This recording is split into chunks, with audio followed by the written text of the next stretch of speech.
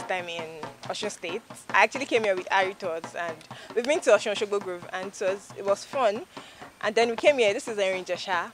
Well, initially when we were climbing the mountain, it was actually it wasn't easy, because it was like we were just going and everybody was stressed. But when we got to the view that we were actually going to, it was mad. Like, it took nice pictures. We saw a very nice view. And what's up my people, how you guys doing? This is your boy Kolexi. Actually today I had fun. It was awesome, it was wonderful. I went to OSOGBO Grove with Harie tours and travel. Come on, I enjoyed my life. It was awesome.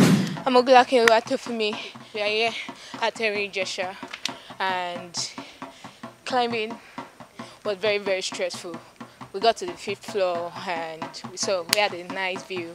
Then going inside the water was the sweetest part. Like, it was very, very refreshing and was awesome.